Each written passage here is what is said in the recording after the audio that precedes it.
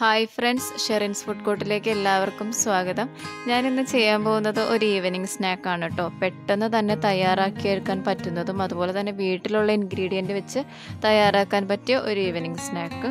അതിനായിട്ട് ഞാനിവിടെ 4 table spoon പഞ്ചസാര എടുത്തിട്ടുണ്ട്, 1 കപ്പ് അരിപ്പൊടി എടുത്തിട്ടുണ്ട്.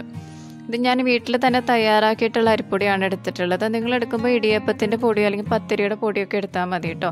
1 കപ്പ് പാലെടുത്തിട്ടുണ്ട്, അതുപോലെ തന്നെ ഡെസിക്കേറ്റഡ് കോക്കനട്ട് എടുത്തിട്ടുണ്ട്. സാധാരണ ചിരകിയ തേങ്ങയാണെങ്കിലും മതി കേട്ടോ. തയ്യാറാക്കാനായിട്ട് തുടങ്ങാം. അതിനായിട്ട് ഞാനിവിടെ ഒരു പാൻ എടുത്ത് വെച്ചിട്ടുണ്ട്. അതിലേക്ക് നമ്മൾ എടുത്ത് വെച്ചിട്ടുള്ള 1 കപ്പ് പാൽ ഒഴിച്ചു കൊടുക്കുക.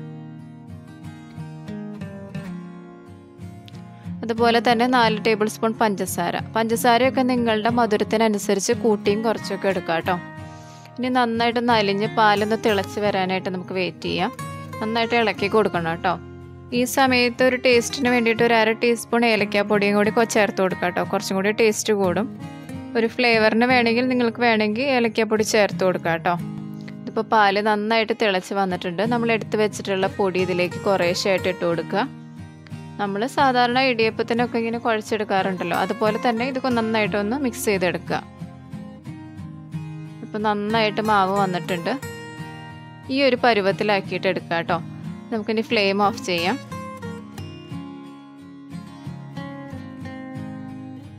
ഒരുപാട് കട്ടിയാവാനായിട്ട് വെയിറ്റ് ചെയ്യരുത്. ഈ ഒരു പരുവത്തിലാക്കി എടുക്കുക. നമുക്ക് ഫ്ലെയിം ഓഫ് ചെയ്ത് ഒന്ന് തണുക്കാനായിട്ട് വെക്കാം. ഇത് തണുക്കാനായിട്ട് നമുക്കൊരു പ്ലേറ്റിലേക്ക് മാറ്റാം. അതിനുശേഷം ഞാനിത് ഇങ്ങനെ ഓരോ ബോളുകളാക്കി എടുത്തിട്ടുണ്ട്. നിങ്ങൾക്ക് ഇഷ്ടപ്പെട്ട ഷേപ്പിലാക്കി എടുക്കാം കേട്ടോ. ഞാനിപ്പോൾ ഇവിടെ ഒരു ബോളുകളാക്കിയിട്ടാണ് എടുത്തിട്ടുള്ളത്. ഇനി ഇത് നമുക്ക് നമ്മുടെ ഡെസിക്കേറ്റഡ് കോക്കനട്ടിലേക്ക് ഇട്ടിട്ട് നന്നായിട്ടൊന്ന് മിക്സ് ചെയ്തെടുക്കാം. ഒരു ഭംഗി കിട്ടാനും അതുപോലെ തന്നെ കുറച്ചും കൂടി ടേസ്റ്റ് കൂടാനാണ് ഇങ്ങനെ ചെയ്യുന്നത്. നമ്മൾ സാധാരണ ചിരകിയ തേങ്ങ ചേർക്കുന്നതാണ് കേട്ടോ കുറച്ചും കൂടി നല്ലത്.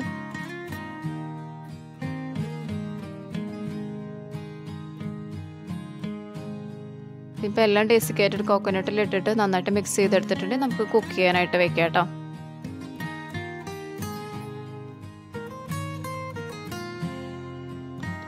അതിനായിട്ട് ഞാൻ ഇഡലി പാത്രമാണ് എടുത്തിട്ടുള്ളത്. ആ ഇഡലി തട്ടിലേക്ക് നല്ലോണം നെയ്യ് പുരട്ടി കൊടുത്തിട്ടുണ്ട്. അത് പിടിക്കാതിരിക്കാൻ വേണ്ടിയിട്ടാണ് അങ്ങനെ ചെയ്യുന്നത്.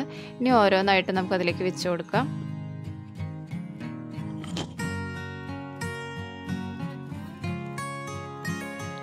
ഇതിപ്പോൾ എല്ലാം വെച്ച് കൊടുത്തിട്ടുണ്ട്.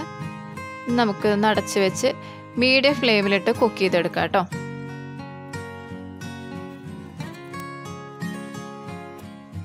ഏകദേശം ഒരു 15 മിനിറ്റ് ആയിട്ടുണ്ട്. ഇതിപ്പോൾ എല്ലാം നന്നായിട്ട് കുക്കായിട്ട് വന്നിട്ടുണ്ട്. നമുക്കൊരു പ്ലേറ്റിലേക്ക് മാറ്റാം കേട്ടോ.